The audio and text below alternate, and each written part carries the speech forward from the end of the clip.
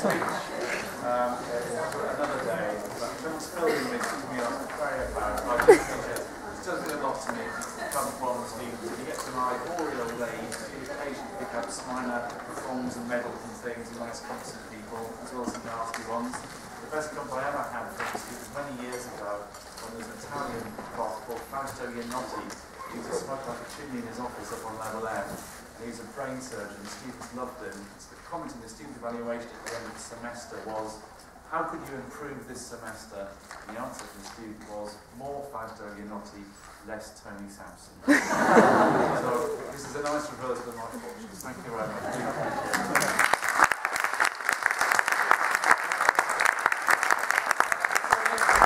About the best academic support award, and that's going out to Cam. So after this lecture, would any of you like to come down to the office and do the same thing over again for Cam? Would that be alright?